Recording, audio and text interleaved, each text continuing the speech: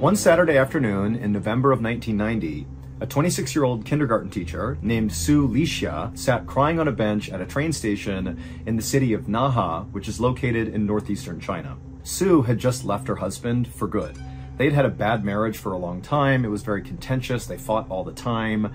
And that morning, they had gotten into this major fight. And for Su, it was kind of like the final straw. And so she just stormed into the bedroom, grabbed some things, threw it in a bag, and just stormed out. She was done. But Su really didn't have a plan for what she was going to do once she left the house. And so she found herself just sitting at this train station doing nothing, just staring at the trains rolling in and out over and over again. And as she sat there, again, not knowing what she's going to do, she suddenly took stock of the fact that very few people were getting on and off of these trains.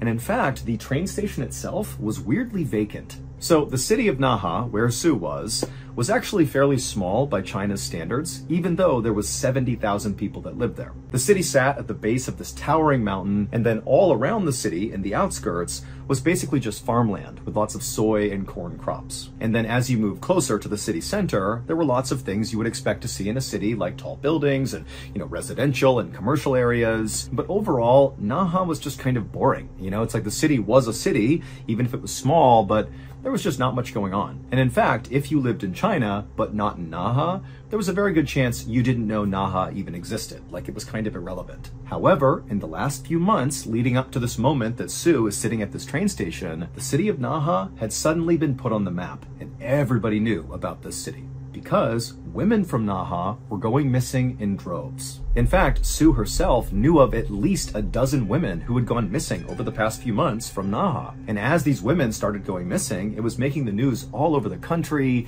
and women who lived in Naha were acutely aware of the risks of being out alone, in fear that somebody was going to come snatch them up and take them away. In fact, every time Su would go to work, she would make sure she would walk with other women, like in pairs, to ensure safety. I mean, this was a really scary time if you were a woman living in Naha. However, the caveat to the missing women was all of them to this point, when Su was sitting at the train station, had been sex workers. And Su, she thought, in virtue of not being a sex worker and instead being a kindergarten teacher, that somehow she was not actually that vulnerable to being snatched up or, whatever was happening to these women, she just felt like it wouldn't happen to her. But now, as Su sat at this train station, which again was eerily quiet and vacant, she couldn't help but feel like she had made a bad decision being here. She felt like she could easily become the next woman who went missing from Naha. And so Su began to think, maybe I should just go back home and try to patch things up with my husband, mostly for her safety, just to go back inside her home and be safe again.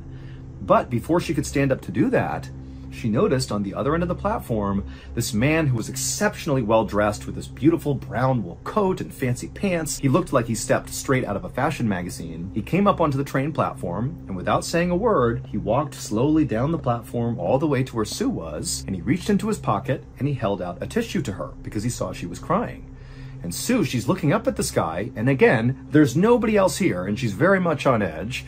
And she doesn't know what to do. I mean, it was already creepy that this place was vacant, but it's even stranger to have a random man come up to her and try to initiate some sort of interaction with her. It just felt wrong and weird and very suspicious. But as Su stared at the sky, trying to figure out what his angle was, she could see that he had kind of kept himself standing back from her, kind of a respectful distance, not trying to crowd her out. And he was looking at her with a very sympathetic look on his face, and he's holding this tissue out, and he said to her, "Are you okay?" And he hands the tissue again, like, "Please take it." And there was just something about this guy that felt very sincere, and Su kind of let her guard down, and she accepted the tissue and wiped the tears from her eyes. She didn't say anything, and then this guy, he said, "Hey, do you mind if I sit with you?" And at this point, Su said, "Yeah, okay, you can sit down." And so this very handsome, well-dressed man took a seat next to Su, not right next to her, again, respectful distance from her. And again, he asked her, "Hey, are you doing okay?" And for Su, whose life had been basically miserable the last few months or even years with this terrible marriage she was in, she wasn't used to being asked if she was okay.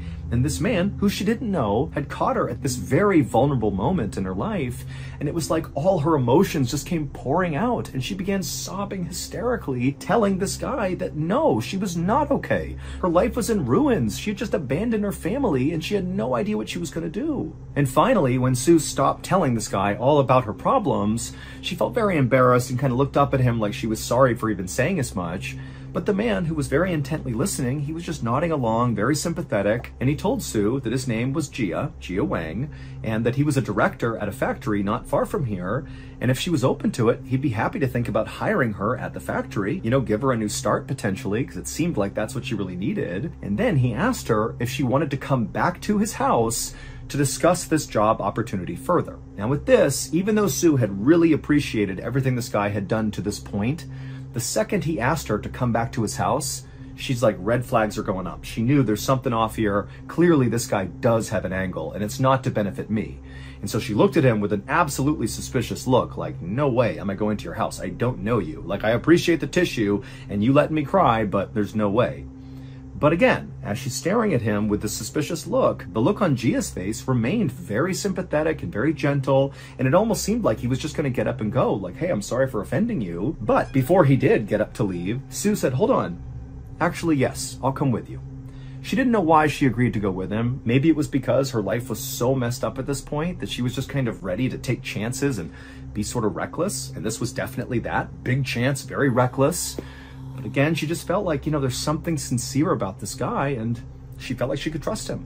And so Sue and Gia stood up, and together they walked down the train platform, not saying much. They went downstairs, they went out to the street, and they walked a couple of blocks to where Gia's street was. And as soon as they turned the corner and he showed Sue which house was his, Sue looked up, and whatever hesitations she had had still to that point about following the stranger to his house were gone, because she saw his house was beautiful. It wasn't that it was so grand or anything, it totally fit with the neighborhood, but it was very well maintained and totally felt on brand for a guy who was so well dressed and so well manicured and frankly so handsome. So Gia led the way to the front door of his house. He unlocked the door, he opened it up, and then he gently gestured for Sue to come on inside. And so she did. She walked past him, Gia followed her in, and the two of them took off their shoes and made their way into the kitchen, where Gia brewed some tea for them, and then they both sat down and began to sip their tea and talk about this job opportunity. And so for a few minutes, Gia is telling Sue all about the role and what she might be doing. And Sue is kind of asking general questions about it. But, for the most part, she just kind of enjoyed being in the presence of somebody who seemed to care about her. But after she finished her entire glass of tea, suddenly Gia, who had been talking this whole time about the factory, just stopped. It was like he was waiting for her to drink that entire drink. And as soon as she was done with her cup, Gia, again, he went quiet and just stared at Sue with this kind of sinister look on his face, like he was very pleased with what was going on. And at that point, Sue looked down at her teacup and then back at Gia, and suddenly she began to feel very drowsy. It was like her vision was beginning to go, and she realized Gia clearly had poisoned her. There was something inside of her tea. And so before she could do anything, everything went black. A couple of weeks later, just a few blocks away from where Sue met Gia at the train station, a police officer named Zhang was standing behind his desk at the police station when a very concerned-looking elderly couple came inside. Now, this couple was here to speak with Zhang about a missing person, but the missing person was not Sue. She had been missing for 2 weeks now, nobody had seen her, but no one had reported her missing. Her husband had just assumed that Sue had left him, and that's why he hadn't seen her, and so he had naturally not reported that. And again, nobody else knew she was missing, so keep that in mind. Officer Zhang has no idea about Sue and Gia, none of it. But when this elderly couple came in to make a missing person report, Officer Zhang was not the least bit surprised. It was now December of 1990, and over the past 6 months, 20 women out of Naha had suddenly gone missing. Remember, Sue is not one of those 20. The 20 are mostly sex workers who went missing at that same train station where Sue met Gia. And so Officer Zhang was used to making all these missing person reports. But candidly, the police actually felt like, because these were sex workers that were going missing, they weren't sure if they were actually being abducted or if they were simply getting on a train and kind of leaving town to go work somewhere else. And so really there wasn't a whole lot of investigation happening to figure out why so many of these women were going missing. But again, Officer Zhang, he's not surprised that they're telling him they want to file a missing person report. But when Zhang took this elderly couple to an interview room to talk to them about whoever was missing in their lives, when this couple spoke, Officer Zhang knew this was different, because the couple was not reporting another missing woman from Naha who also happened to be a sex worker. Instead, they were reporting that a man was missing, a businessman. However, the details of his disappearance sounded eerily similar to all these sex working women who had also gone missing. This guy was last seen at that same train station where Sue had met Gia, and then nobody had seen him, and so that's why they were here. And so Officer Zhang, he wrote up their report, and then he told the couple that, very likely this man is okay, and he'll show up at some point under his own steam, but he told them the police would look into it, and they'd be in touch. However, as this couple got up and turned around and left, Officer Zhang couldn't help but feel like this missing man and all these missing women went missing from the same place. And it's the same city and it's the same pattern over and over again, but now we have a man. And even though Zhang wanted to write it off as an anomaly, he started to wonder if this missing man was connected to all these missing women. Because by January of 1991, so 2 months after Sue had gone missing without a trace and still had not been reported by anybody, and 6 weeks after that elderly couple reported that man missing, another 5 people from Naha had gone missing, 2 more women and 3 more men. And so now the police in Naha were looking at 26 people, men and women, that had all gone missing very recently out of Naha, and nobody had a clue what happened to them. And importantly, because now there were men who were not sex workers who were going missing, the police couldn't just write this whole thing off as, oh, these sex working women are just going to another city to go do their work there. Like that was not a possibility anymore. Clearly something bad was happening, and the police knew they really needed to do a real investigation here. So finally, in early spring of that year, the police in Naha formed a task unit and legitimately began investigating all these disappearances. But amazingly, there was like no information. Like there was nothing. These people went missing and nobody heard from them. There was no evidence of where they went. There was not even any sign that anything bad happened to them because no bodies had been found. There was no evidence of really anything happening. All the police knew is these 26 people, not including Sue, so she would be the 27th person, had been at this train station and then vanished. And that's all they knew. And it got to the point where this story really began to spread around China, and it became like this running joke that if you don't want to live, go to Naha, because everybody assumed there had to be some sort of serial killer or something happening there who was just roaming the streets, picking people off.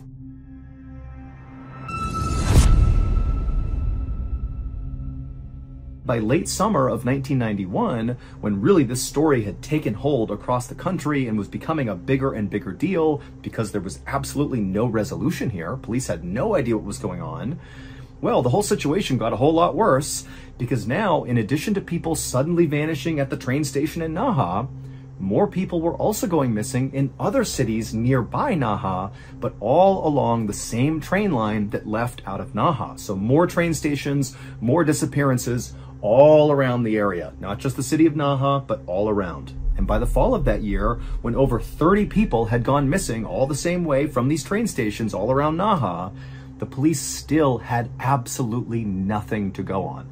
All they had is, here are these people, here's where they were, they vanished, we got nothing else, no bodies, no evidence, nothing. But all that would change on October 22nd, 1991, roughly a year after Sue met Gia at the train station in Naha and then drank that drugged tea.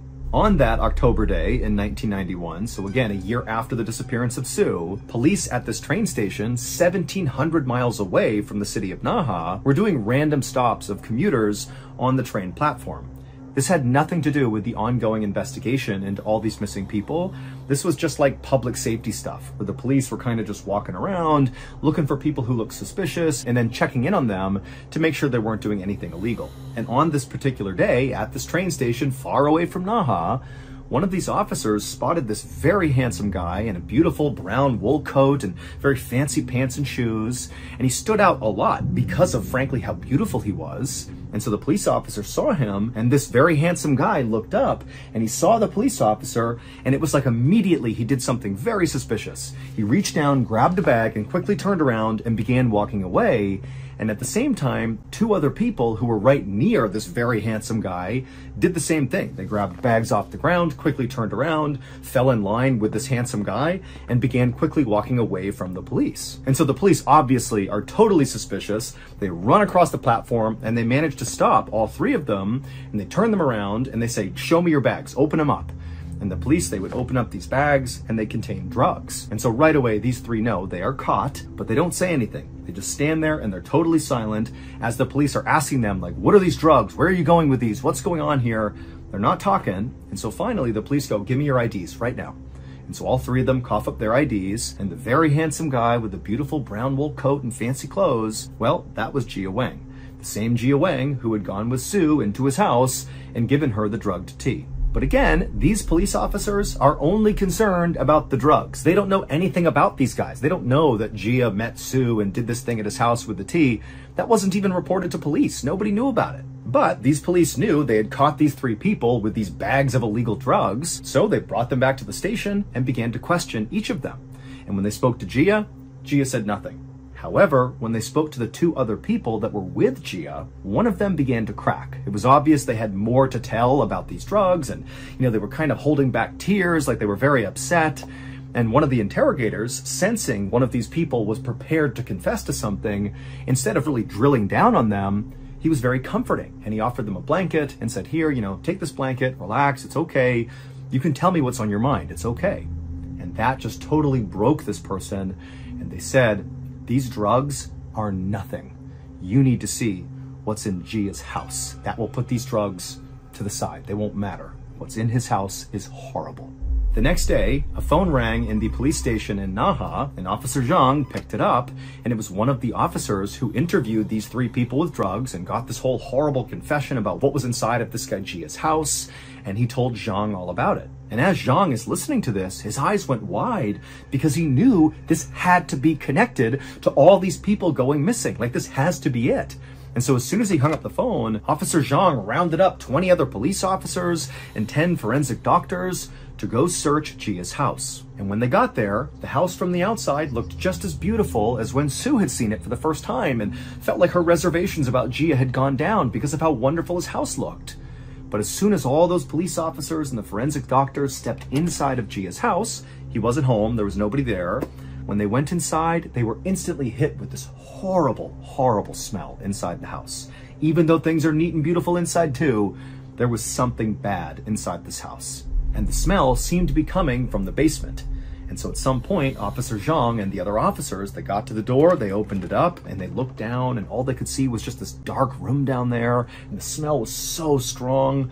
But they pulled their shirts up over their faces, and they went down the stairs, and when they got down there, they couldn't see anything. It's totally dark. But the smell at this point was so overpowering that a couple of the officers almost fainted. And so literally they had to leave the house fearing they were breathing in toxic chemicals or something, and they had to wear gas masks just to go back into the house and back down into the basement. And when they got back down there, now wearing their masks, it didn't seem like there was anything down there that could produce such an awful smell. Like there was just nothing down there. But eventually one of the officers moved to the middle of the basement, right in the middle, and they realized there was an opening. And they looked down into it and they couldn't believe what they saw. And at the same time, somebody upstairs made an equally horrifying discovery because they discovered a videotape, a VHS cassette, that contained this horrible footage that effectively explained what was going on inside of that pit in the basement. But to understand that, we need to go back a year to when Sue met Jia at the train station. She went back to his house and drank the drugged tea and blacked out. After Sue drank that tea, she didn't die. Jia did not kill her.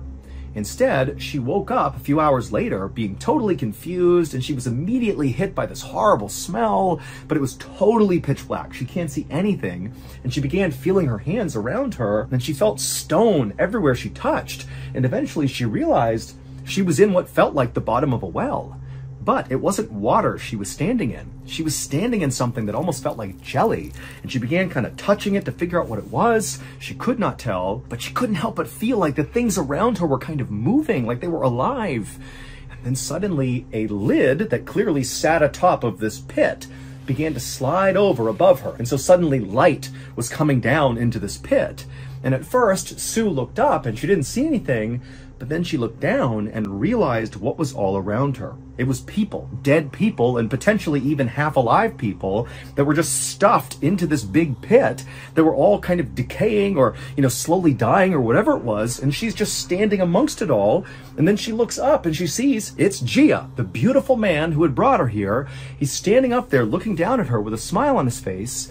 And Sue immediately pleads with him to please spare me, don't kill me. And Jia, he looks down at her kind of inquisitively, and he says, if I lift you out of there, will you do anything I tell you to do? And Sue said, yes, I'll do anything. Just get me out of here, please. And so Gia, he reached down, he grabbed Sue, and he pulled her up and out of this pit inside of his basement. A few days later, Sue was back at the train station where she had met Gia for the first time, but this time she was alone, and she walked up onto that train platform with no intention of riding a train. Instead, as soon as she got up there, she began looking around, and then she spotted a businessman who was sitting on a bench. And she walked over to him, and she sat down next to him, and we don't know exactly what she said, but we think what she said was something maybe sexually suggestive or, something along those lines, and she's holding his shoulders and touching his hand. She doesn't know this man, and this man is very caught off guard by this, but he's kind of going along with it. And before long, she takes this businessman's hand, they stand up, and they walk out of the train station down to the street, and they make their way a couple blocks over to Gia's house. And when they get there, Sue leads into the front door, she opens it up, she brings the man inside, the door shuts, they take their shoes off, and Sue leads this man into the kitchen where Gia is waiting with a wire between each hand. And as soon as this businessman walked into the kitchen, Gia pounced on him, wrapped the wire around his neck and held it until the man passed out. And then he released the wire. And then Gia and Sue took this man, they lifted him up, and they carried him down into the basement and laid him out on the floor. So he's not in the pit, he's just out in the middle of the basement floor. Then Gia stepped away, picked up a video camera, turned it on, and began to film. He was filming the man on the ground and also Sue. And Sue, she knew what to do. She was going to do anything she was told to do. So she climbed on top of this still very much alive businessman who's just been knocked unconscious, and she straddles him so she's looking down at his head. Then she picks up a knife and she holds it in front of her, and then she looks up at Gia, who at this point has zoomed the camera in. She can hear the sound, the mechanics inside of the camera as it's zooming in on what she's about to do. And then she raises the knife over her head and drives it into this man's chest. The video that Gia shot of Sue murdering this man was the video police found on the first floor of the house shortly after police had found this horrible pit in Gia's basement. It would turn out that Gia Wang was absolutely the serial killer who was responsible for all these people going missing from the train stations. He would abduct them just like he did Sue, and he would bring them to his house, and then he would do horrible, horrible things to them, and eventually he would chuck their bodies into this pit. And so when he abducted Sue, he actually thought that when he drugged her, that he had killed her, and he had chucked her into the pit, believing she was dead. But when Sue had woken up inside of that pit, when he opened it up and looked down and there she was, fully alive, he had an idea. Well, why don't I turn Sue into a murderer like me? She can help me. And so that was the condition for her being pulled out of this pit, that she would assist him in murdering people, and she agreed to do it. And so the reason the profile of victims changed from sex working women to random men is because those are the people that Sue went after. She began targeting men. And so when that elderly couple came in and reported to Officer Zhang that a man was missing, that was Sue's first victim, the man who had been seen on video being stabbed in the chest by Sue. Now, nobody to this day understands why Sue actually went along with this. Like, she was pulled up out of the pit, but then when she was told to go to the train station and find your first victim, it's unclear why she didn't just go to the police and say, hey, there's a serial killer, Gia, here's his house, here's where he is, go get him. For some reason, she just did what he said. And in fact, Sue was not the only person who was brought into this murdering scheme. He managed to convince 3 other people, including his ex-wife, to also commit murders for him. And all 3 of those people also had ample opportunity to flee and tell police, but they didn't. All of these people just did what Gia wanted without asking any questions. It was like he had absolute control over these people. That is, until that day in October of 1991, when those police officers doing a public safety check spotted Gia along with 2 accomplices fleeing with drugs. And they stopped them and they got them back to the station, and one of his accomplices finally broke and told the truth. And the person who told the truth, the accomplice who broke, was Sue.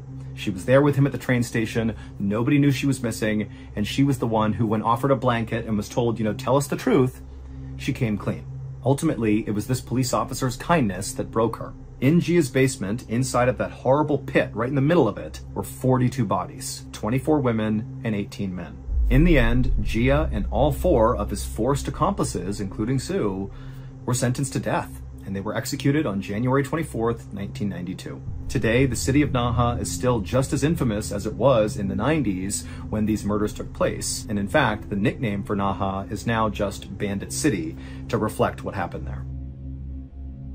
On a sunny afternoon in the summer of 1953, A young woman named An stood in the middle of a huge sugarcane grove in an isolated forest in Papua New Guinea. And around her were all her relatives and neighbors, and they were all there to mourn the loss of An's sister, whose name was Tan. She had passed away 3 days earlier from a very mysterious illness that people in An's village called kuru. And in their language, the word kuru meant trembling. Now, keep in mind, this particular mystery illness that was called kuru only affected the people in An and Tan's village. This is like a hyper-specific illness that only happened inside of this little forest to these people. But An and the rest of the people in her village had seen this happen over and over and over again every year, and so they knew what happened when you got kuru because it was always the same. As soon as you began to tremble, that was kind of like the first sign. 1 year or so after that moment, you lose control of all the muscles in your body until you die. And so in Tan's case, so An's sister, she had watched this happen exactly as it did for everybody else that ever got this illness. She started with the tremors, and then before long, she couldn't even stand up or walk around. And then finally, her sister lost control of the muscles in her throat, and so she couldn't eat despite being hungry. And so ultimately, she died of starvation, which is like one of the worst ways to die. It's incredibly slow and very, very painful. And so ever since Tan's death 3 days earlier, the village had been performing all these rituals and prayers in an attempt to assist Tan's spirit on its way into the afterlife. And this type of very involved funeral was absolutely customary in An's culture. An and her family and all of these villagers were members of the Foray people, who were native to Papua New Guinea, which is an island just north of Australia. And in 1953, when this story is taking place, the Foray people numbered about 11,000 people. And remember, they live in a very isolated forest. They are basically cut off from the world for the most part. But they were beginning to fear that they were going to go extinct because of kuru. Every year, the Foray people lost 200 people to kuru. And for the most part, the victims were women, like disproportionately so, which made it even more likely that the Foray people would go extinct. Because if you lose all the women, you can't have any more kids. And in fact, by 1953, so many women had died from kuru that by this point, there were 3 times as many men as there were women. In fact, the leading cause of death for Foray women was kuru. But the Foray people did not view kuru as just an illness. They actually viewed it as a curse. In fact, that was completely accepted that that is exactly what it was. This is not like getting the cold. Somebody did this to you, like a sorcerer somewhere, some unnamed sorcerer that's like coming into the forest is targeting these women and cursing them with kuru. And so the Foray people put on these really elaborate funerals, mostly to ward off these dark magic sorcerers that were casting kuru spells. And so the Foray people believed that if they just nailed the funeral procedure for somebody who has just died from kuru, the kind of 3-day long, all these rituals and prayers they have to do, if the village is able to nail it perfectly, then the deceased who's passed away from kuru, so in this case, An's sister Tan, her spirit, as a result of this perfect funeral, would be able to kind of rise up and actually seek revenge on the sorcerer who killed the person. And so these funerals were basically like kind of taking the dead, rising their spirit, and sending them off to go kill the sorcerer. And so An and the rest of her villagers, they went through this very elaborate process for An's sister, Tan, and at the end of it, they did feel like they had really nailed it. And so they felt confident that Tan's spirit was going to rise up and get her revenge. A few weeks after An's sister's funeral, An was standing over an open fire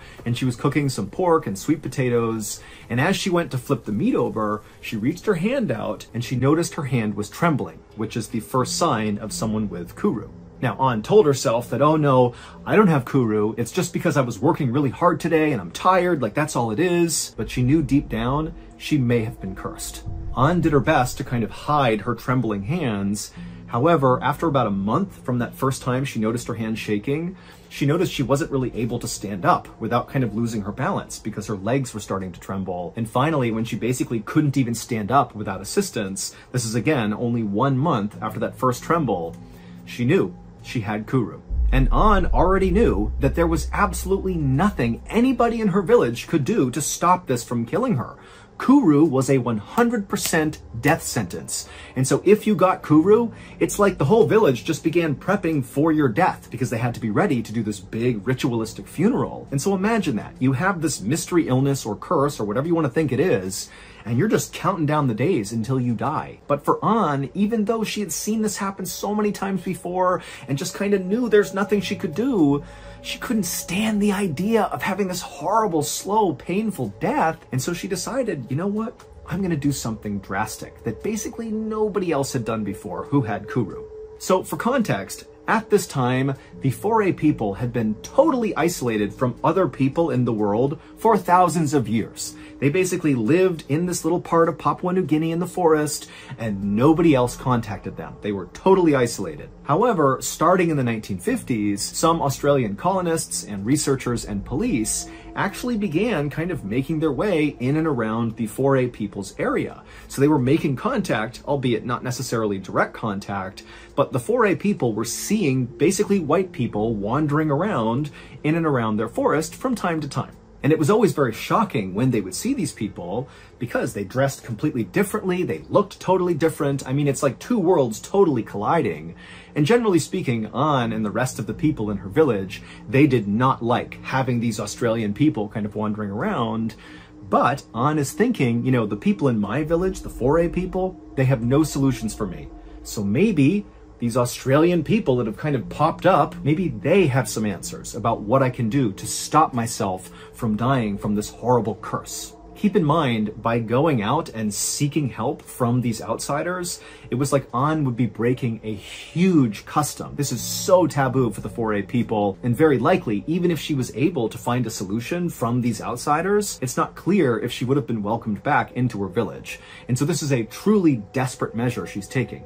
But she really felt like she had no choice. So, even as her body trembled from Kuru, An managed to stand up using a stick, and she began kind of hobbling her way quietly and discreetly out of her village, something that she really never did.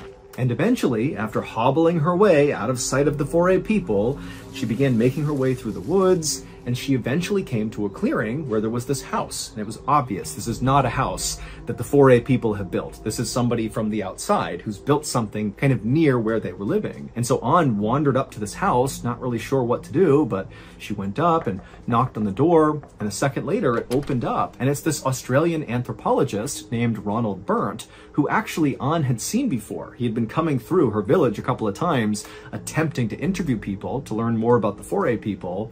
She knew that nobody wanted to talk to him, but, you know, she had seen him before. And so she was relieved. This is someone that I'm somewhat familiar with. And so as Ronald is staring back at her, and Ronald's pretty tall and skinny, he's got glasses on, he's dressed like a typical Australian in the 1950s, and he's looking at An, and An begins to try to tell him what's going on with her. And as she began to talk, the words she was saying were coming out all garbled, and she realized that the Kuru curse was now affecting her throat, the muscles in her neck, and she was not able to speak. But as it happened, Ronald, who was very familiar with the Foray people, he could tell, based on just the way she was acting and how desperate she looked, that very likely this woman was here because she believed she had Kuru. And Ronald, who had learned about Kuru after studying the Foray people, he had done some research on it, and he believed it was entirely psychosomatic, that this was not an actual illness. Basically, he believed Kuru was acute hysteria, that these Foray people were just going crazy and convincing themselves that they had this illness,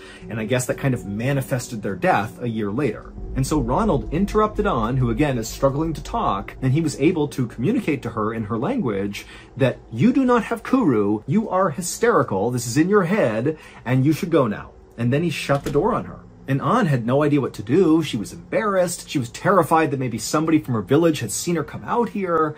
And so just trembling and feeling so alone and so scared, she turned around and just went back to her village. 9 months later, An's condition had severely deteriorated. She basically was following exactly the process of every other person she had seen with Kuru. She had lost virtually all the control of her body. She could barely sip water. She was feeling absolutely horrible. I mean, she knew she was closing in on death, and she had not gone back out to try to get help from outsiders. That interaction with Ronald had kind of destroyed her hope, and so she did go back and just was kind of waiting to die, just like everybody else in her village did. But for An, the physical symptoms of Kuru that she was experiencing were undoubtedly terrible, but they were not as bad, at least to An, as the other side of Kuru. So in addition to referring to this curse as Kuru, which meant trembling, sometimes Foray people would refer to this curse, this illness, as the laughing death. And it's because during the terminal stage, so the end stage of Kuru, when you're just about to die, you just begin laughing. It doesn't matter what you're thinking about. This is not an actual laugh. You're not thinking something's funny. It's like you could be weeping and totally depressed because you know you're gonna die, but you keep hysterically laughing, which makes your whole body sore from constantly laughing over and over again. And An was beginning to experience that. She would be weeping and laughing at the same time. And think about this, everybody else who's in the village, they know what this means. And so their preparations for her death are only getting more and more ramped up. They're getting ready for the big ritualistic funeral they're going to give to An. And so An, as she's hysterically laughing, is fully aware that everybody's just waiting for her to die. And finally, just a few weeks after she had begun the laughing side of Kuru, An would pass away, almost exactly 1 year from when she first noticed the trembling in her hand when she was cooking over that fire.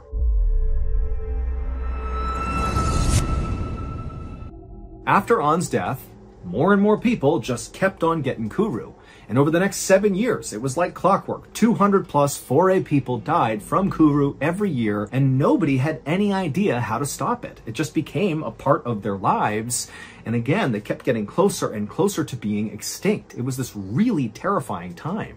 7 years after An's death, so in 1961, a medical anthropologist named Shirley Lindenbaum was sitting in her office at City University in New York reading over old scientific articles. And as she was just kind of flipping through them, she noticed there was an article from an Australian anthropologist named Ronald Berndt, the same guy who had turned An away and told her, no, you don't have Kuru, that's not real, it's psychosomatic. And in this article, Ronald outlined these symptoms that the 4A people were exhibiting that obviously were not real. They had tremors, loss of muscle control, and huge mood swings. But Ronald was like, it's all in their head. It's not a real disease. But to Shirley, as she's reading this, she's thinking, why has Ronald decided this has to be psychosomatic? These symptoms seem like a real disease, like a neurological condition. Something must be attacking their brains, causing them to have these symptoms and then die.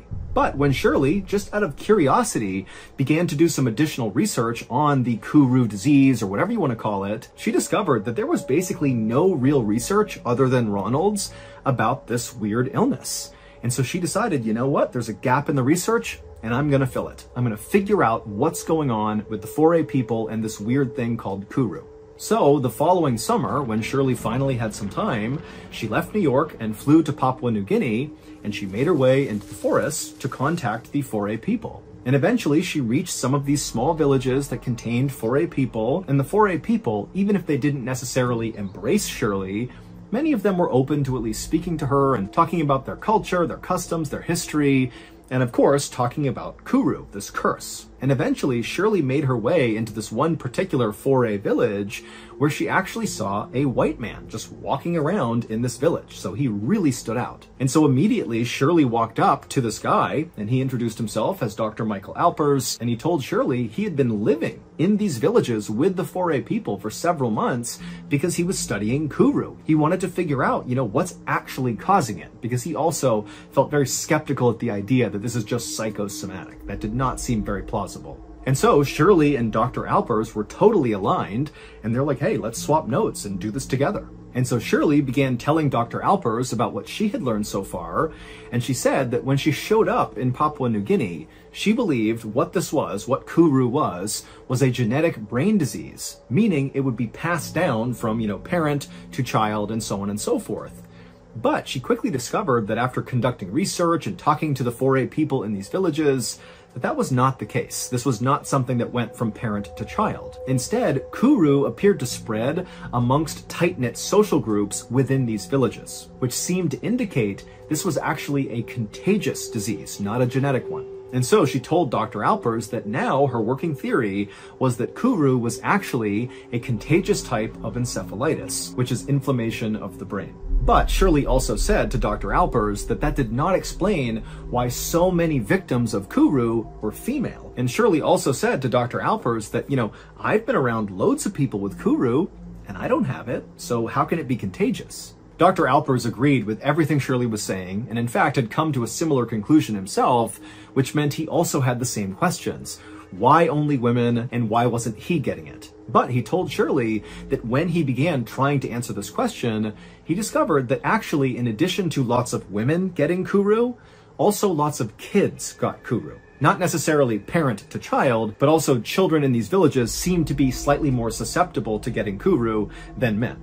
And in fact, Dr. Alpers told Shirley that right now there was a 12-year-old boy who was in the final stage of kuru, so the laughing stage, the terminal stage, and because this boy's parents knew their son was going to die, they were so desperate and grief-stricken that when Dr. Alpers came by and offered to do an autopsy on their son when he passed to try to learn more, the parents agreed, even though that meant totally breaking 4A custom. So this was like major taboo decision.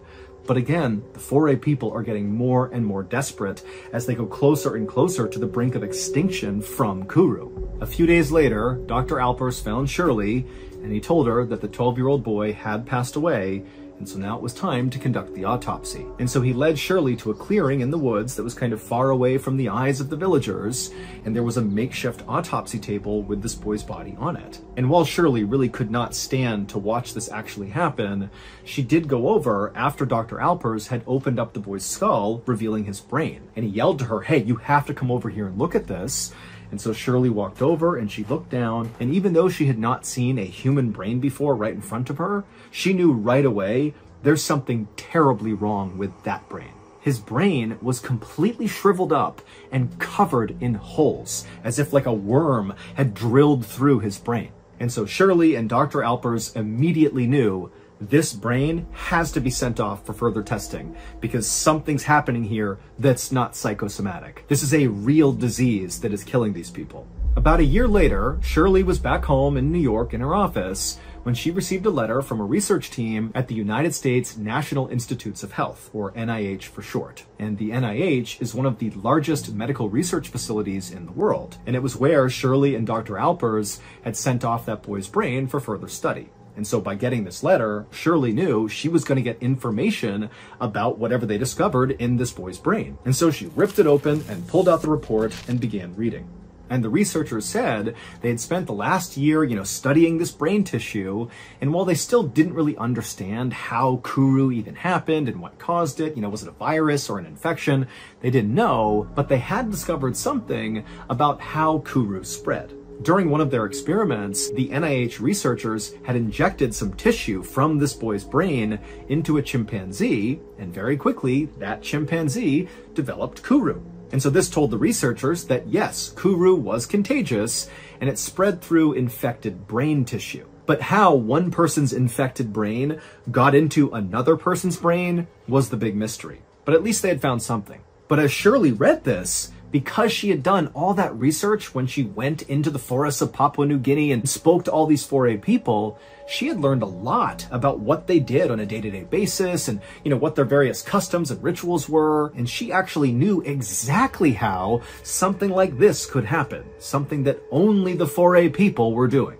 During her research in Papua New Guinea, Shirley had learned that 4A people believe all humans have 5 distinct souls. There was that one soul that 4A people believed they could basically summon up out of a deceased person that would then go avenge that person's death. So think about how all those people who died from kuru, they believed that was a curse from some sorcerer. And so a big part of that funeral process was to call out that soul to go avenge their death, go find the sorcerer and kill them. But that was just one soul. There were 4 others. And of these 4 others, there was one called the Quila, which was the most dangerous. Quila meant flesh in the 4A people's language, and this soul was like a manifestation of death and decay, because that's what our flesh does. It just kind of gradually dies all the time. And so they looked at the flesh as being a really bad thing. And so they believed after someone died, their flesh needed to be stored properly. Otherwise, it would pollute the air and cause more death and decay for other people that were still alive. And the safest place, according to the 4A people, for the Quila to be stored, so human flesh, was inside of a woman's body. And the reason for this is 4A people believe women's bodies are much more resilient than men's, and so if anybody could withstand holding Quila inside of them, it would be the women. But there was a very specific process that the 4A women had to follow in order to kind of put this Quila inside of themselves. And multiple 4A women had explained this totally bizarre process to Shirley when she was out there talking to the people in the village. The way it worked is a few days after a 4A member has passed away, this huge feast is prepared. Except the feast only consists of the Quila. Basically, the person who is dead is chopped up and prepared by the women, like their entire body gets consumed. Now, keep in mind, anybody hearing about this who's not a member of the 4A people would be like, oh my God, that's horrible. But to 4A people, this ritualistic cannibalism was actually an act of love. The idea was, by having these women consume the Quila, consuming the dead person, you're protecting the living because you don't want the Quila out and about polluting the air, and you are respecting the dead. But remember, Kuru got spread through infected brain tissue. And it just so happened that during these funeral feasts, when they were consuming the Quila, the brain of the deceased person was an absolute delicacy. And so the brain was reserved for close female relatives of the deceased person. And so during An's sister's funeral, so when Ton passed, what do you think An ate? She ate Ton's brain. And then also, critically, Shirley had learned that a lot of these women who were given the brain, this delicacy during these funerals, they would often sneak little pieces of the brain and hand it out to kids as like a little treat. They would take the brain and eat it. Nobody knew. That's why the kids were also getting Kuru. And so a few years after this incredible discovery by Shirley about how Kuru was being passed along, the Australian colonial government banned the practice of ritualistic cannibalism in Papua New Guinea. Basically, they were telling the 4A people to stop eating the dead. It's what's killing you. And the 4A people, who were very desperate to stop being killed by Kuru, they took to it, stopped eating each other, and so Kuru was virtually eradicated, and the 4A population, instead of sliding towards extinction, actually began to grow really fast. And today, the total population has at least doubled. And also, just to close this out, one final note is it took until 1990 to actually figure out what was going on inside of these people's bodies when they had Kuru. Because back in the 60s, when they figured out how not to get Kuru, nobody understood what was even happening. It was just like, don't eat other people and you'll be okay, but that's all they knew. And while the process in the human body that caused Kuru remained a mystery for many decades after Shirley's big discovery, in the 1990s, researchers did finally figure out what's actually going on. Basically, somebody with Kuru has these proteins in their brain called prions that fold wrong into the wrong shape and then cannot function properly. This loss of protein function rapidly kills brain cells, which in turn shrivels up the brain and causes all those holes all over it. In the early morning hours before sunrise on April 12, 1990, a 31-year-old man named Nathan Neesmith pushed down on the gas throttle of the fishing boat that he was steering just off the coast of Georgia. And as he did this, he expected the boat to naturally kind of kick into a higher gear and go faster. But as he pushed that throttle down, nothing really happened, and the boat just kind of sputtered along, going about half the speed that he expected it to go. Confused, Nathan stepped away and began making his way out towards the deck, where his younger brother, Billy Joe, who was actually the captain of this fishing boat, was out there taking a nap. And Nathan figured, if there was any issue with the boat, Billy Joe was the guy to talk to. He would know how to fix it. Now, for context, the two brothers were on the first day of a 7-day fishing trip that actually Nathan was not supposed to be a part of. The crew was originally going to be Billy Joe, the captain, and the one who actually rented the boat, along with Billy Joe's nephew, and also 2 other commercial fishermen. But at the last second, those 2 other commercial fishermen had bowed out, and Nathan and a friend had volunteered to go to round out the crew. Now, Nathan and Billy Joe, they came from a fishing family, but it was really only Billy Joe who had pursued the family business. Now, Nathan was perfectly handy out on the water and did know how to fish and knew his way around a fishing boat, but compared to Billy Joe, there was a massive gap in experience. Billy Joe was the fisherman, and Nathan really was not. But Nathan and Billy Joe were very close, and so as soon as Nathan heard Billy Joe was in trouble and needed some more fishermen, Nathan didn't hesitate to say he would do it. Because really, for their entire lives, that was sort of their dynamic. Even though Nathan was the older brother, it was Nathan who looked up to Billy Joe, and any chance he got, he would do anything to help Billy Joe. And Billy Joe really respected that and loved that about Nathan. But now, as Nathan made his way out to the deck to wake his brother up to tell him on the first day of the trip, right as Nathan's taking the wheel, that something's wrong with the boat and I can't fix it. And also, Nathan was enormous, like 250 pounds, well over 6 feet tall. He was huge, this big physical presence, but he really was not mechanically savvy at all. And so again, Nathan is sort of feeling like, sorry, and also maybe even second guessing whether or not it was even a good idea for him to have come along. If he can't even fix a minor issue with the throttle or the engine, what's he doing here? But when Nathan woke up his younger brother and explained the issue, Billy Joe was not upset. He was like, okay, we'll go down below and we'll take a look at the engine and make sure everything is okay. However, when they went down and Billy Joe opened up this hatch to look at the engine, smoke immediately came out, and it was very clear to Billy Joe anyways,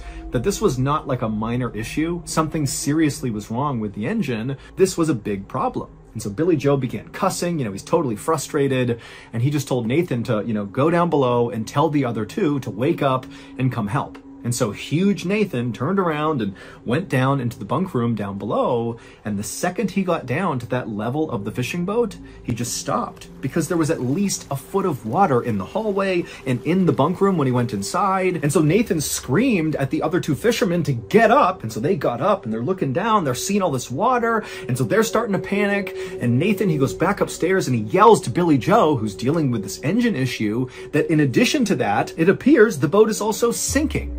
And so Billy Joe is like, get buckets, go down there and start bailing out the water. I'm gonna call Mayday. And so Billy Joe runs back up to the steering wheel, he grabs the radio, and Nathan and the others can hear him yelling over and over again, Mayday, Mayday, Mayday. And as that was happening, Nathan and the other two fishermen put on their life vests, grabbed buckets, and went down below to begin manually bailing out the water. But the second they got down there, it was very obvious the water, wherever it was leaking into this ship, was coming in way faster than they could potentially bail out. But they kept doing it, getting the water out as fast as they could, trying to stay calm. They can hear Billy getting more and more frantic, yelling Mayday over and over again. And then all the lights inside of the ship began to flicker, and then they went out, and they were cast into total darkness. The engine basically had stopped, and it was just silence, just the sound of water rushing into this boat. Also, Billy Joe had stopped yelling Mayday because clearly the boat had lost power and the radio didn't work. And unfortunately, before the power cut out, nobody had heard any of Billy Joe's Mayday calls. So nobody knew where they were, nobody knew they were sinking, and without power, they had no way to communicate to anybody. They were totally alone. So Nathan, Billy Joe, and the others did the only thing they could do. They went up to the main deck, they grabbed their inflatable life raft, they blew it up, chucked it over the side, they grabbed as many supplies as they could, put it in the raft, they all made sure they had all their flotation on, and then they jumped into the life raft, abandoning the sinking fishing boat. Now, once all four men were safely inside of this life raft, they were not as panicked as you might think they would be, because they had put enough food and water in this raft to last them at least several days. They all again had their life vests on, so proper flotation, and even though nobody responded to those Mayday calls, it wasn't impossible to think that maybe somebody had heard the Mayday calls and they just had not called back. Maybe there was a rescue operation coming to their location right now. They didn't know, but it felt plausible that they could be rescued. They would just need to kind of ration out their supplies and stay optimistic. However, their optimism quickly faded when, after only being in this life raft for 30 minutes, right as the sun was starting to come up, Nathan began to hear a strange sound. It was coming from somewhere in the life raft. He couldn't quite place the sound, and so at first he kind of tried to ignore it, but then he noticed the life raft was becoming softer, and then he realized the sound he heard was a small hiss. The raft had a leak. And even though the four men were able to trace the sound of this leak to the actual puncture, they didn't have a patch kit or any meaningful way to patch up this hole. And so all they could do was just put their hands over this leak and do their best to seal it. But it didn't stop the air from coming out. It just delayed it. And so over the next hour, again, as the sun is just coming up on the second day of their big fishing trip, the raft finally completely deflated, and all four men were suddenly bobbing in the freezing cold ocean, surrounded by the wreckage of their sinking fishing boat. And so eventually, the men grabbed the biggest piece of wood from the wreckage that came floating by, and it was buoyant enough that it kind of served as like a makeshift raft, but it wasn't buoyant enough to hold all 4 of them at once, which meant, they had to take turns resting on this raft, and then they'd have to get back in the ocean and kind of wait their turn again. I mean, totally miserable. And as this was happening, they just stared at the hull of their sinking fishing boat that was still poking up out of the ocean, just drift farther and farther away from them because the current was pretty strong. And as they watched their ship just kind of disappear into the distance, and they're just kind of drifting out into the middle of the ocean, they were all just stunned into silence. They could not believe how this had happened, and so quickly. And also, what were they going to do? I mean, they're in the worst possible situation here. It just didn't seem possible that they could actually survive this. Now, for reference, even though the men had salvaged a lot of their food and water from the sinking life raft, and they had their flotation devices on, that didn't protect them from hypothermia. It wouldn't matter if it was super warm outside. What mattered is the ocean was really cold. And because they couldn't stay on that raft, they had to keep cycling through, going back in the ocean over and over again. It was just a matter of time before they would get hypothermia. And sometimes hypothermia can kick in just a couple of hours. I mean, we're not talking days here. This is going to be quick. And all these guys knew that. And so as these men were forced to have these really morbid discussions around who's going to stay in the water and who's going to stay on the raft, Nathan made a drastic decision. Nathan, being by far the biggest physically out of the 4 men, he knew that if he wasn't there right now, the other 3 could easily fit on their makeshift raft and stay out of the water, delaying hypothermia, thereby increasing the odds that they got rescued.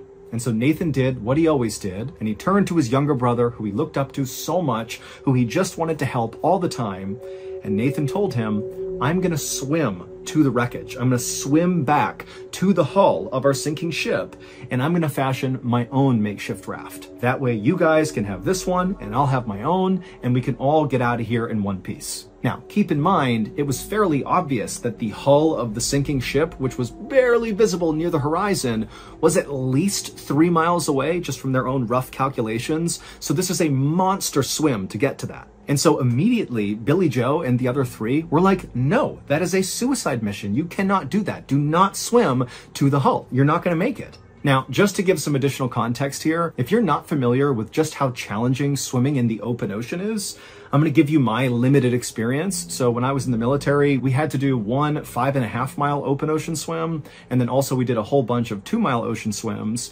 And even though we were allowed to use amazing wetsuits and fins, we had a swim partner with us. We had the land nearby to use as a reference to make sure we're going the right direction. We had food, we had water, we were in great shape. Even with all of that, open ocean swims are miserable. You get all the salt in your mouth and your nose, you start cramping and chafing. I mean, it takes hours and hours and hours to swim some of these distances, and you're constantly fighting against the waves. I mean, it is an absolute chore swimming in the open ocean, again, even with all the right stuff in place. And you gotta remember, Nathan is this big guy, he's got this big bulky life vest on that's gonna make it hard to swim. He doesn't have fins, he doesn't have a wetsuit, and he's got no landmarks around him, to make sure he's going in a straight line. Typically when you're swimming in the ocean, you're constantly looking at the land or some other landmark to make sure you're going in the right direction. He wouldn't have had that. And also it's this unknown distance he's covering, and there could be predators in the water. I mean, there's so many barriers here that basically there was like a 0% chance this swim would be successful. But Nathan totally understood what he was really doing here.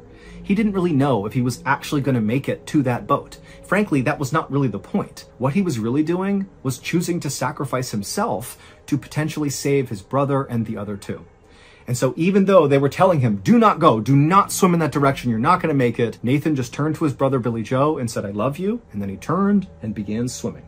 And by some miracle, 11 hours later, right as the sun was setting, Nathan was still alive and still swimming, and he did reach the sinking boat that still had its hull poking out of the water. Now, when Nathan got to the sinking ship, he was almost dead from dehydration, from hypothermia. I mean, he's miserable, but he's made it to his destination completely against all odds, and he climbed up onto this hull, and he found a spot on the hull of the ship that supported his weight, and he managed to tie himself using some rope or maybe his life vest to the hull, so he was anchored in place. And then he didn't get to sleep because the whole time he's thinking, this thing could sink under the water at any point and it will drag me with it because I'm tied to it, or he could just drift off of it if his rigging kind of came undone, if he was asleep. And so all night, beyond exhausted, he's just holding on to this hull, not really sure what's going to happen, but here he is, just waiting it out. And then finally, when the sun came up that next morning, as Nathan looked around him, he's in the middle of the ocean, he sees in the direction he had come from, this pillar of smoke coming up over the horizon. And so Nathan, he rubs his eyes, he can't believe it. He's thinking, there's no way, there's already a ship out here. We're in the middle of nowhere. But sure enough, slowly but surely, this massive freighter ship came into view that was very far away. It's not near Nathan, but he can see it clear as day. And where this ship was basically circling was roughly where he believed his brother and the other two fishermen were still floating. And so he's thinking, oh my goodness, the freighter is going to save them, and then it's going to come save me. And so Nathan just clung onto the hull and watched as this freighter made these big slow loops right around that same area.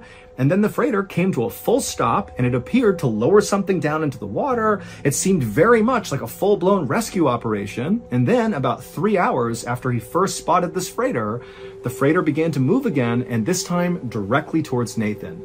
Nathan was so relieved he could practically cry. But instead what he did is he thought, they're going to be here in a minute. I'm finally just going to close my eyes and go to sleep. And so he put his head down on the hull, looked one more time at the freighter, and then closed his eyes. Now, Nathan would be rescued, but it would not be by that huge freighter ship. Nathan eventually had opened his eyes after closing them for a second, and he saw this freighter that had been coming straight for him at some point had kind of deviated and gone in the wrong direction and then vanished over the horizon, never to be seen again.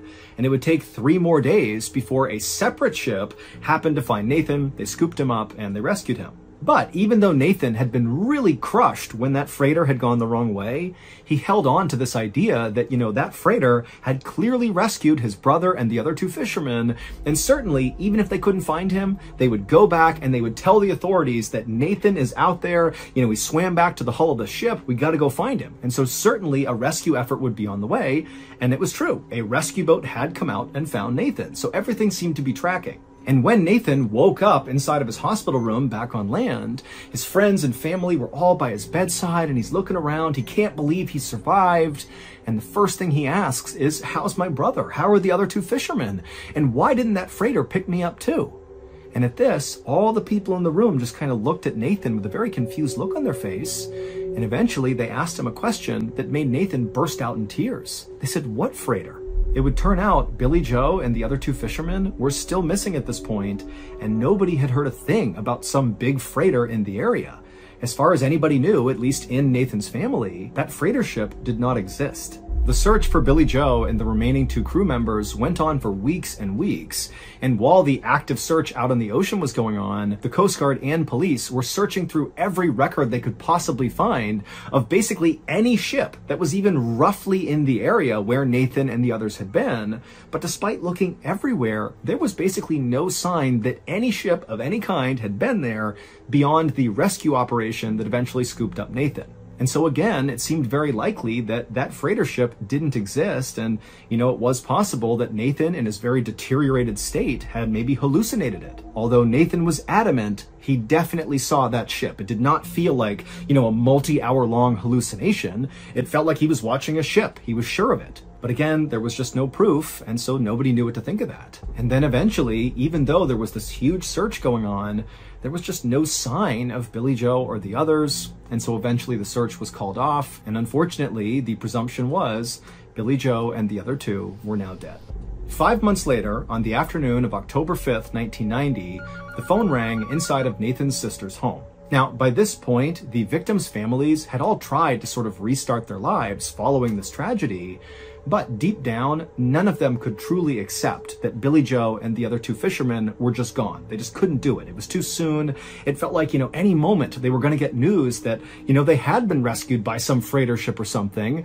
And so anytime a phone rang in any of these families' homes, it's like they would rush to the phone with the sense of hope that this time it's going to be different. Their loved ones are going to be okay, only to obviously be crushed when that was not the case. But on this day, on October 5th, that phone call that came through in Nathan's sister's home, that one was different. When Nathan's mother picked up this phone call in Nathan's sister's home, she answered it and said hello, and right away she thought, oh, this has to be a wrong number, because the person who was calling was speaking in rapid Spanish, and she didn't understand what they were saying. But as she was about to hang up, the caller, intermittently throughout their rapid Spanish, began saying something in English that Nathan's mother could understand, and it totally shocked her. The caller kept saying Nathan's sister's name over and over again, followed by Nathan's sister's phone number, like on repeat, the name, the phone number in English over and over and over again. And Nathan's mom is so caught off guard by this that she just listened, not even sure what to do. And then before she could ask any follow-up questions, the caller cut the line and the phone call was over. And then a few minutes later, another phone rang in a home that was not far away from Nathan's sister's home. And this other home belonged to the boat owner who Billy Joe had rented the fishing boat from that unfortunately sank and caused this whole tragedy. And so this boat owner, he picks up the phone, he answers it, and just like the call that had come through in Nathan's sister's house, this call was the same. It was somebody calling, speaking rapid Spanish, and the boat owner was about to hang up when he heard something that he understood because it was in English. And what he heard was his own name followed by his phone number over and over and over again. Basically the same type of call that Nathan's mom had just heard. And then before the boat owner could ask any questions, the line went dead. Now, one phone call like this, you could chalk up to maybe a prank or a wrong number or just a really weird coincidence. But to have those two calls happen within minutes of each other and basically take on the exact same form, but different names and different phone numbers, it just seemed way too coincidental to not be somehow connected to the missing fisherman. Because the link between these two households where these calls came in was the doomed fishing trip. And these calls did not stop. Every few weeks after this first time these calls came through, the phone would ring in Nathan's sister's house or in the boat owner's house, and it would be the same thing all over again. Rapid Spanish followed by either Nathan's sister's name and then her phone number, or the boat owner's name and his phone number. Just like that for weeks and weeks and weeks. And so as soon as this started happening, Nathan's family and the boat owner, they figured out they were both getting these weird calls, and they contacted authorities, which kind of restarted the search for Billy Joe and the missing fisherman, because now it seemed very plausible that maybe Nathan really had seen a freighter, and that freighter really had picked up Billy Joe and the others, and maybe they had been taken to another country, a Spanish-speaking country, and maybe people were trying to get in touch with the families now to get them back home. Or, of course, there could be a negative side to this, that maybe they were captured by some rogue vessel and were being held by these people who were calling. I mean, there's any number of theories, but it made authorities wonder, hey, what's going on here? And so authorities got in touch with Mexican authorities and other Spanish-speaking country authorities and tried to figure out if there was any chance that there was, a vessel out there around the time that Billy Joe and the others were missing that in theory could have maybe illegally been in that area or something. But despite this kind of exhaustive effort to kind of look again to see if maybe there was a freighter in that area, there was just no evidence that there was. It made no sense, but the authorities said, look, we have no idea what these calls are about. We still do not think that freighter or any ship that even resembled a freighter was out there. We still believe that Billy Joe and the others are dead. But as for the victims' families, they just didn't buy that. They really believed that these strange phone calls were somehow connected to Billy Joe and the missing fisherman. Specifically, these calls must signal that Billy Joe and the others were still alive. They just had no evidence to support that. That is, until March 6th, 1991, so almost a year after the doomed fishing vessel sank and Billy Joe and the others went missing. On that day, the phone rang inside of Nathan's sister's home, and she answered it, and it was the voice who spoke in rapid Spanish, but this time they spoke in perfect English, and all they said was, "I'm bringing him home." And then the line went dead. And Nathan's sister screamed and she yelled for her husband to call police. They contacted the authorities. And again, it kind of brought back to life the search for Billy Joe and the missing fisherman. And then after this call, there was a near constant presence of authorities on the Georgia coastline, basically looking out to the water, waiting, hoping for Billy Joe and the others to return. But unfortunately, they never did. And following that last phone call where the caller spoke in perfect English and said, "I'm bringing him home," after that, the call stopped. And so to this day, no one has ever been able to actually figure out what happened to Billy Joe and the other two fishermen. They are presumed dead at this point, but there's this one nagging question that surrounds the whole story, and that is, what did Nathan see? Was that actually a freighter picking up Billy Joe and the others? And if so, what did they do with them? Or was Nathan just hallucinating? It's entirely possible, but Nathan has always said he knows what he saw, and that was not a hallucination. As for the families of the victims, they still firmly believe that their loved ones are still out there, and someday they will come back home, and the families just hope they're alive long enough to be there for the reunion.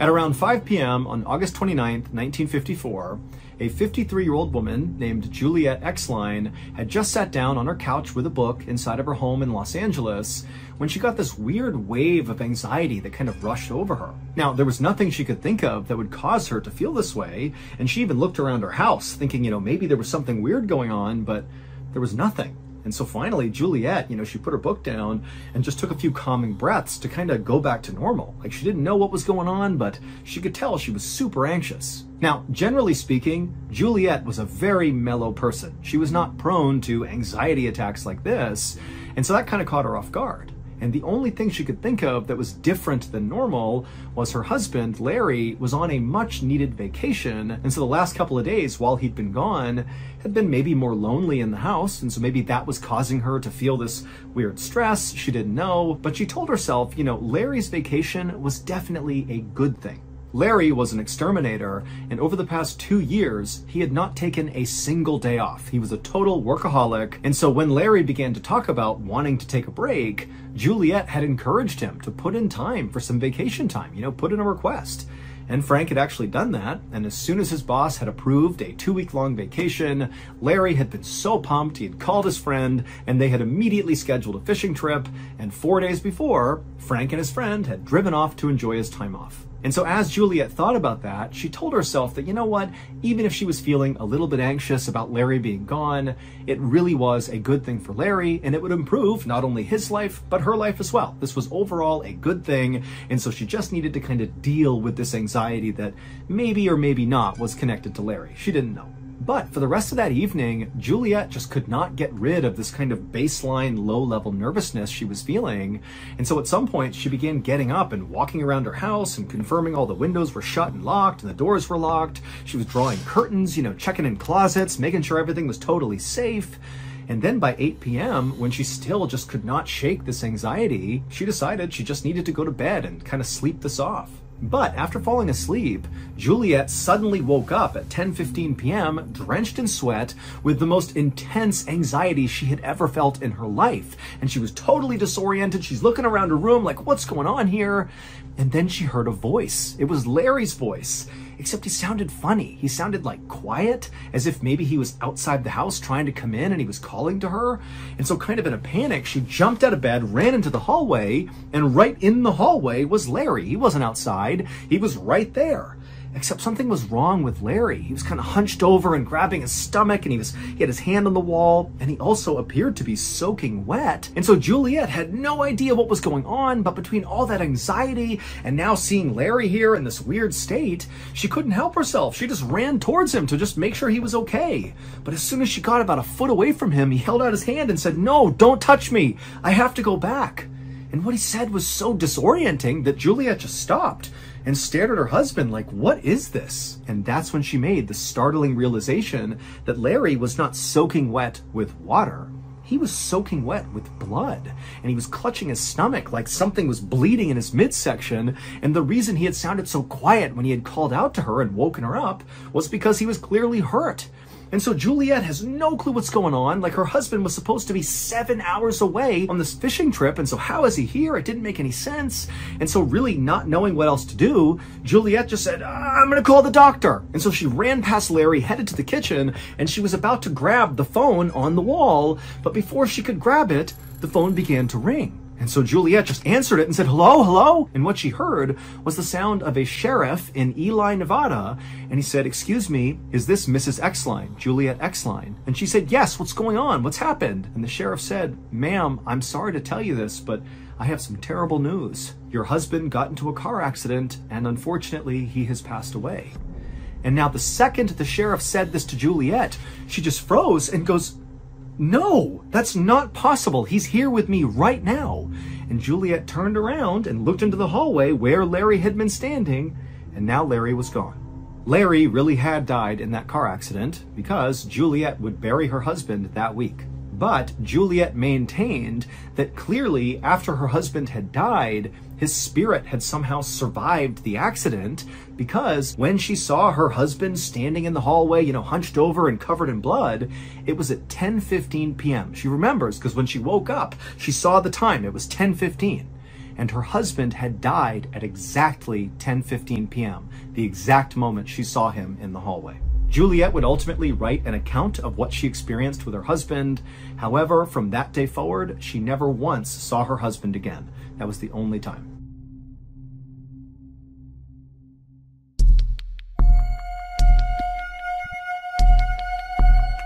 At 12:30 p.m. on March 7th, 2015, a police officer named Tyler Beddoes, along with his partner, were driving in his police cruiser near the Spanish Fork River in Utah when suddenly a police dispatcher came on over the radio. And this dispatcher was speaking very urgently and said, "Hey, a fisherman has just called in to say that he spotted what looks like an upturned SUV partially submerged in the Spanish Fork River right underneath the bridge. And whoever is closest to this bridge, get over there and see if there's anybody inside the vehicle that can be saved." And so Officer Beddoes and his partner, they knew they were very near this bridge. And so immediately they banged a U-turn, they drove to the bridge, but from the road, they looked down and couldn't see any SUV. But they saw there were some firefighters and paramedics that were also converging at the spot on the road, and everybody's getting out and running down to the riverbank. And so Beddoes and his partner did the same thing. They got out and they ran down. And then finally, when they got to the riverbank and they saw underneath this bridge, sure enough, there was this red SUV, upturned, partially submerged, and he noticed right away that none of the doors had been opened in this SUV, and so it meant whoever was driving this vehicle when it flipped over very likely was still inside. And so Officer Beddoes and his partner and the other first responders just jumped into this icy cold river and began making their way closer and closer to this upturned SUV, which again, it's not fully submerged. It's like a third of the way underwater. So if you were sitting in the seat inside of this vehicle and you were an adult, your head would basically be in the water if you were still strapped into the seat. And as they're making their way towards this SUV, when they got close enough, they began hearing a woman inside of the vehicle screaming, "Hey, we're in here! Come over here, help!" But when Officer Beddoes and the rest of the first responders actually reached the SUV, the water was so murky and it basically completely covered up the windows that they weren't really able to look into the vehicle. They could just hear this woman yelling, but that was it. And then when they tried to open up the doors, they couldn't do it because the roof had begun to cave in, and so the actual framing of the door wouldn't open. And so all these first responders, it's like their adrenaline's pumping and they're like, "Come on, we got to push this thing up onto its side so we can get in." And so all these first responders are pushing and pushing, and slowly but surely they began to raise the side of this vehicle up until the windows suddenly were clear, and Officer Beddoes and the others were able to look into the car, and they saw there was a woman in the driver's seat and there was a baby in a car seat dangling upside down in the back seat, still strapped in. And so Beddoes began screaming, "There's a baby in here, there's a baby in here." And suddenly it was like everybody got extra strength and they pushed this vehicle all the way up onto its side. And then one of the firefighters climbed up onto the side of the car, which now was the highest point of the car. And he reached in and he clipped these straps holding the baby who had been upside down, dangling there, cut the straps and pulled the baby out and handed the baby over to Officer Beddoes. And then the firefighter began doing the same thing to get the woman out. But Officer Beddoes at this point, he just took this baby, he turned away, he figured the first responders will handle this woman and he's going to take this baby to safety because he couldn't even tell if the baby was alive or not. And so he's cradling this baby, he's rushing back through the water, back to the riverbank, and then he hands the baby over to the paramedics. And right as he does, he sees this little baby begins to move its arms and flicker its eyes, and he wanted to weep out of relief that this child was okay. They put the baby onto a stretcher, they put the baby in the ambulance, and they whisked the baby away to the hospital where this baby would survive. But after the baby had been taken away, Officer Beddoes turned his attention back to the SUV and back to the woman to see how she was doing. But he could tell right away from the way people were acting, all the other first responders that were still dealing with the crisis in the water, the way they were acting indicated that something is off here.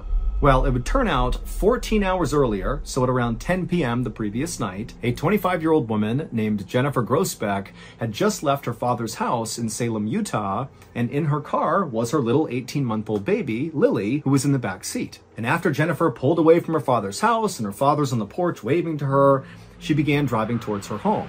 But something happened around 10:30 p.m. that night We don't know what, but something caused Jennifer to careen off the road on that bridge and flip over and land in the water. Maybe she fell asleep at the wheel or an animal jumped out, we don't know, but we know at 10:30 she careens off the bridge and she lands in that river. And then for 14 hours, she and her baby remained upside down in that river. Until finally, Officer Beddoes and the other first responders came rushing over to open it up and get them out of there. And if you recall, all the first responders, Officer Beddoes included, heard Jennifer screaming that they were in the car, come save us, please. But what they would find out is that could not have been Jennifer, because Jennifer was killed on impact when the car fell into the water. Only Lily survived the crash, and then Lily, who's nearly hypothermic and she's upside down with water like 2 inches away from her head, for 14 hours she dangled there, and when she was pulled out, according to doctors, was like a couple of minutes before she would have died from hypothermia. And so without that voice, Lily almost certainly would have died, because it was the sound of that voice that really encouraged all these first responders to find the strength and get that car up on its side and then get the baby out of there. We don't know whose voice that belonged to, but for sure, it saved Lily's life. And again, baby Lily would make a full recovery, and to this day, Officer Beddoes and the other first responders, they know what they heard, and they do not have an explanation for it.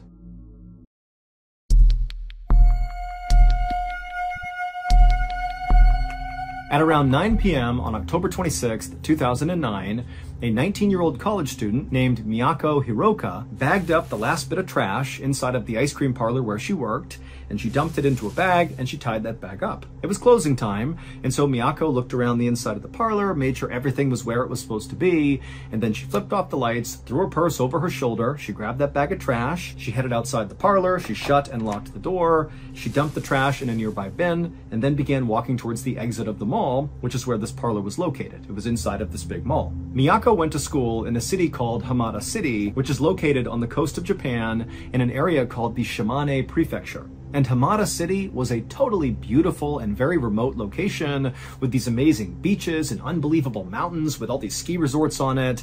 I mean, this was an incredible place to live. But as much as Miyako did love living there, she was actually far more excited about where she'd be living the next year because she was doing an exchange program. She'd be studying in Russia, and that was so exciting for her. And in fact, this exchange program was the reason why Miyako had picked up this job at this ice cream parlor, because she came from a family that was not poor by any means, but they didn't have a lot of extra income, and Miyako felt strongly that she really wanted to pay her way to go do this big Russian exchange program because it wasn't cheap, and so she was picking up as many shifts as she could to save up money to pay her way. And so Miyako eventually reached the exit of this mall, and she stepped outside into the night, and then she had a decision she needed to make, and she needed to make this decision every night after work. There were two ways that she could get back to her dorm, which was located about a mile away.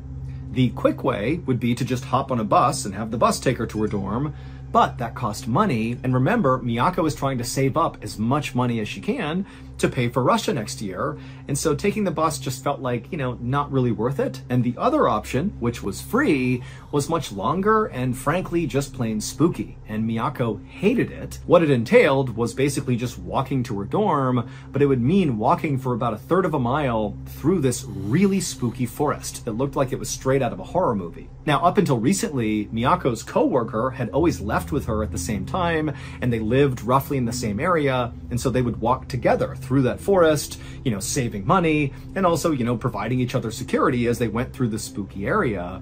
But recently, the coworker had quit, and so now Miyako was all alone. And so as Miyako stood there wondering what she should do, take the bus route or take the forest route, she just thought about, next year, it's all going to be worth it. I'm going to go to Russia. I'm going to pay my way. It's going to be awesome.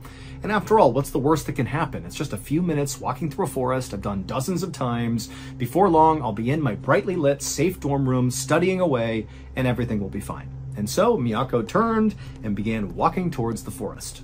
The following day, a little past 4 p.m., the owner of the ice cream shop where Miyako worked was standing inside the parlor feeling really annoyed, because Miyako had not shown up for her shift, and now the owner, who normally did a lot of administrative and managerial things, was stuck at the counter serving all the customers, basically doing Miyako's job. But when 5 p.m. came and still Miyako had not shown up, and the owner had tried calling her and she didn't pick up, and there was just no sign of her, the owner went from being annoyed to being somewhat worried. And so after again not being able to call Miyako to figure out what was going on, he wound up going through her file and finding her mother's phone number, and he called her. And when he spoke to Miyako's mother, he knew right away there was something wrong. Because Miyako's mother actually was pretty panicked, and she said, you know what? Last night when Miyako was coming home from work, she told me she would call me when she got to her dorm, but I never heard from her, and I haven't been able to get in touch with her since. And so after this conversation ended, Miyako's mother would call the police and report her daughter missing. And pretty much instantly, the police in Hamada City responded in force. I mean, they launched a huge investigation to go figure out what happened to Miyako. And really the reason behind that is because Hamada City is this unbelievable place, this secluded, safe place where things like this did not happen. And frankly, it scared everybody, and they wanted to deal with it as quickly as possible. And so what police did at first is they went and looked at security footage from the ice cream parlor where they knew she had been working on the night she went missing. And sure enough, at about 9:16 p.m., there's footage of her walking out of the ice cream parlor in the mall. She's got a purse over her shoulder, and she shuts and locks the door, she throws the trash away, and then she heads towards the exit. But after that, nobody saw her. There was no more footage, there was no more tips or anything. She just vanished once she left the mall. And so very quickly, this story gained lots of attention because again, Hamada City is like this quintessential vacation spot. It's so perfect, it's so safe.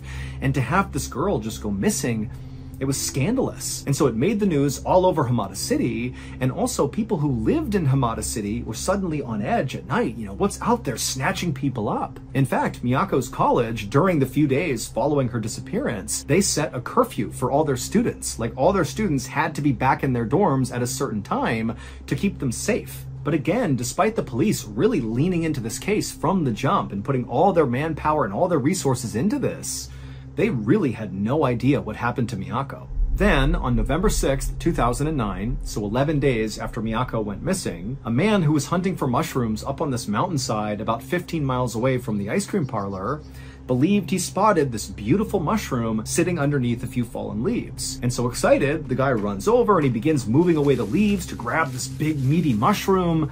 But as soon as he grabbed the skin of this mushroom and began to pull, he stopped. And then he quickly turned and began sprinting back down the path that had brought him up here. And as he was running, he pulled his phone out and he saw he had no service, and he just kept on running and holding the phone up looking for service. And then finally, when he was about halfway down the mountain, he saw he had service in his phone and he called the police. And the second the dispatcher answered, this man began screaming, "I found a human head!"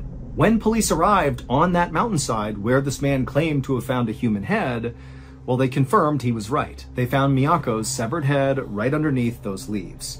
And the reason this guy thought her head was a mushroom, a dark-colored mushroom, because it was obvious that Miyako's face had been so badly beaten and it was all black and blue before she lost her head. And so this mushroom hunter had literally thought that was a big, big mushroom. And so at this point, the Hamada City police shifted their area of search from around the mall and the ice cream parlor where they thought they would find Miyako to this forested mountain area where her head was found. And now, of course, it was no longer a search and rescue, it was a recovery mission. They're just looking for the rest of Miyako's body. And over the next couple of days, as police searched this forested mountainside, they would find different parts of Miyako all over the place. And then after they had found, all the pieces to Miyako, the running theory based on what they were seeing is that very likely she had been strangled to death, and then her body was burned, and then she was dismembered and scattered throughout this forested mountain area. But there was very little evidence about who had actually done this to Miyako. Miyako had no enemies to speak of. Everybody who spoke about Miyako said she was incredibly lovely and kind, and really there wasn't anybody in her life that would want to do her harm. And also because Miyako's body had been destroyed and left out for so long, any trace evidence left behind by her killer or killers was basically non-existent. And so the police really had no leads to speak of. They had no suspects or anything.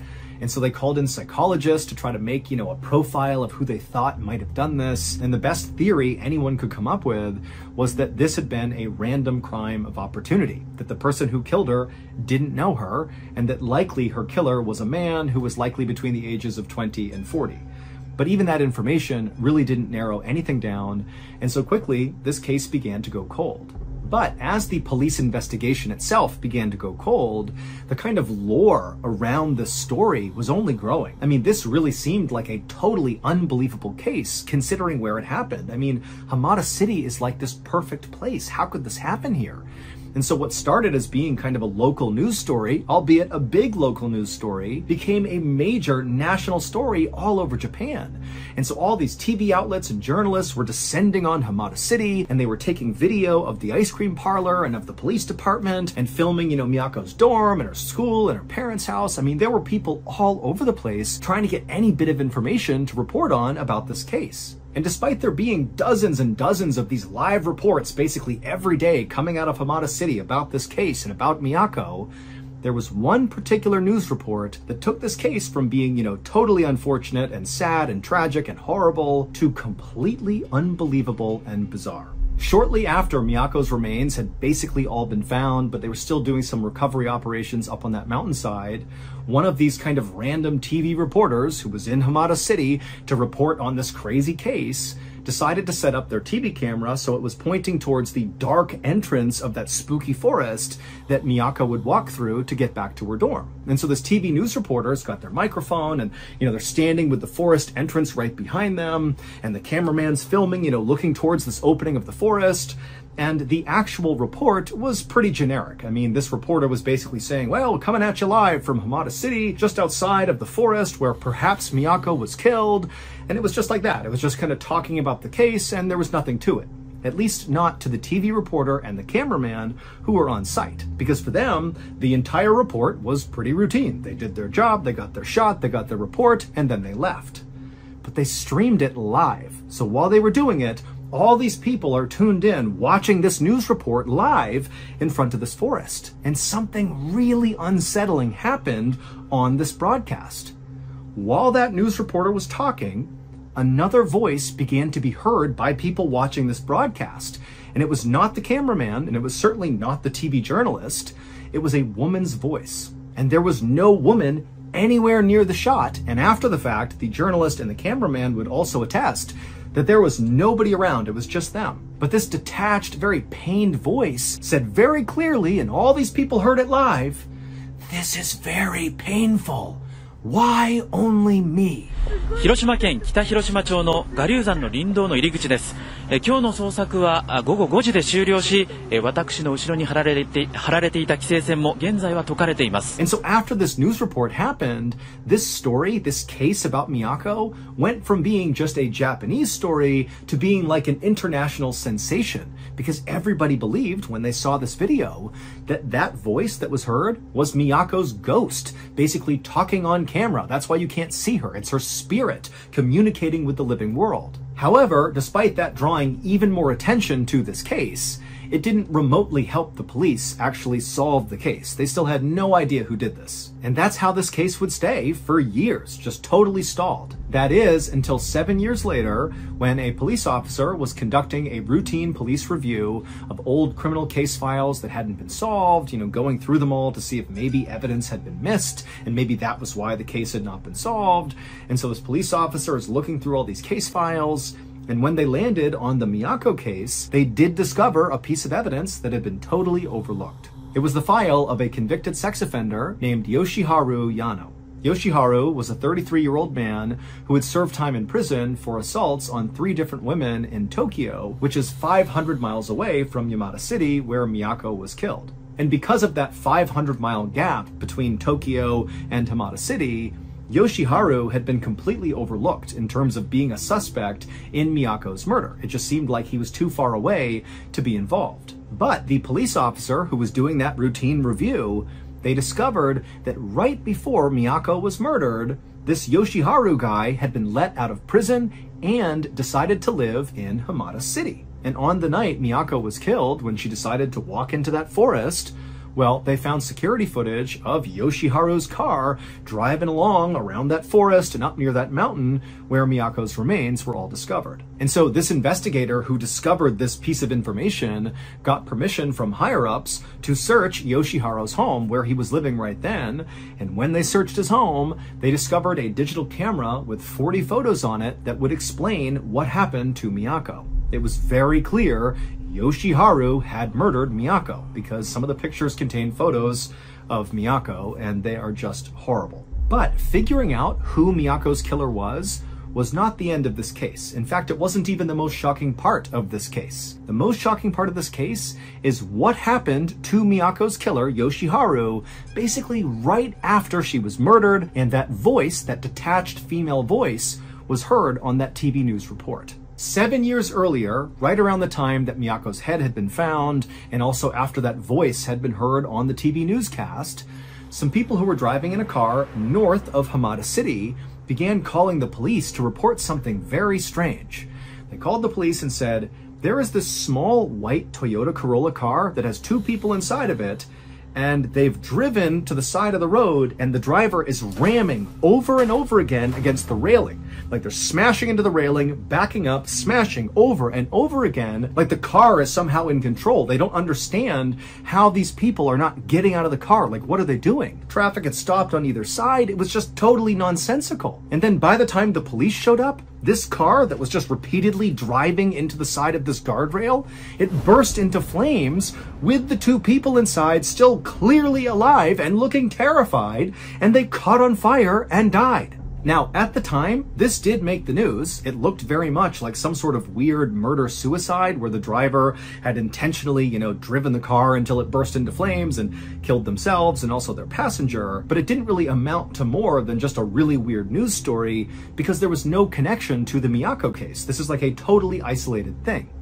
However, 7 years later, when that police officer discovered the link that Yoshiharu was in Hamada City, and then they figured out, yep, Yoshiharu was the killer, well, suddenly, that totally weird murder-suicide took on a whole new meaning, because the driver of that car was Yoshiharu, and the passenger was his mother. And again, from eyewitness testimony, it didn't really make sense the way this all happened. It was almost like the car was possessed or something, that, the passengers couldn't control it. Now, who knows if that's true, but when you combine it with the sound of that female voice on the TV news camera that everybody assumed was Miyako's ghost saying, "This is so painful, why only me?"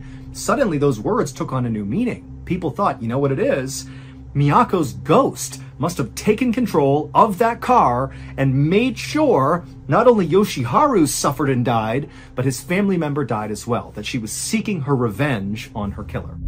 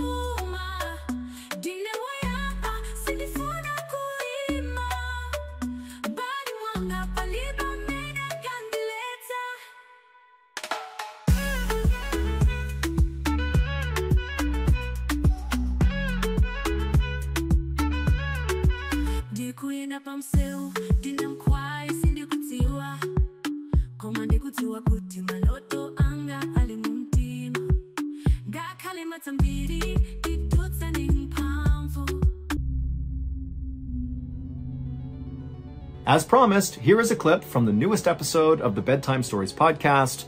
Enjoy. Despite the invention of satellite communications and GPS tracking, ships and planes continue to vanish from across the globe, leaving no trace of their passing.